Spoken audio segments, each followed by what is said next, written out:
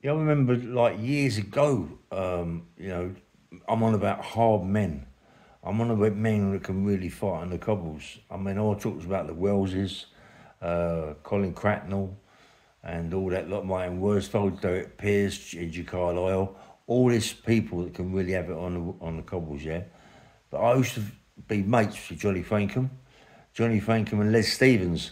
They used to come down to the market on Christmas times with the big Christmas trees, and it's great to see them, man. You should talk to them, and I've seen them on the cobbles have a fight over the trees, over at greengrocers taking liberties. You get Johnny Frankham standing there having toe fights with some of these greengrocers and bashing them right up. You know what I mean? And I say to myself, what chances has Lenny McLean and Roy Shaw and them sort of people got with them sort of people, like professional people like Johnny Frankham and Les Stevens, could really march on the cobbles, mate. They were the governors on the cobbles without a shadow of doubt. I mean, the Wellses, I've seen the Wellses didn't have too much to do with the Frankhams and the Stevensons. They didn't, they wasn't making themselves busy. Cracknell used to. Cracknell used to make himself busy over Frankham and Stevens, muck about, spar about with them all the time. Cracknell, he didn't care, mate. Cracknell wouldn't have he don't care who he has a fight with. Cracknell, he's one of them people that just loves a fight, and he could fight on the cobbles. But to see Johnny Frankham and Les Stevens, when they fight on the cobbles, it was fantastic, mate. You know, two good fighters that could really have it, mate. Yeah, Johnny Frankham and Les Stevens, and you see them when they knock out greengrocers, mate, over the trees, where the greengrocers try to nick more trees. Mind you say that, right?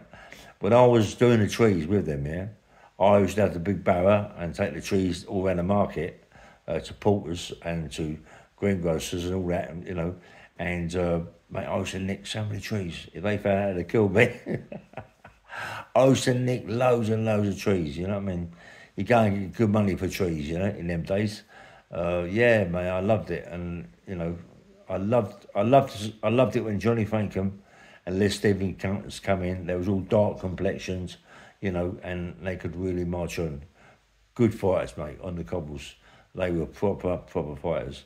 Yeah, and they come from Reading that way. It's all our sides, you know, all come from our sides and could really march on. I mean, very good friends of uh, of Joe Smith's, all that lot. Yeah, the old Johnny Frankham was a good friend of Joe Smith's, mate. Joe Smith's done a few podcasts with the old man Frankham. You know what I mean? Yeah, mate. Johnny Frankham and Les Stevens, rest in peace, mate, but he's dead. But the old man Johnny Frankham, well, not the old man. I mean, there's only one Johnny Frankham. That's him. You know what I mean? And he could fight, mate. He could march on. He weren't fighting no one, mate. He could really march on. And to me, that lot over there, McLean and Roy Shaw, and all that, they had no chance, mate. No chance. We were the gums this end.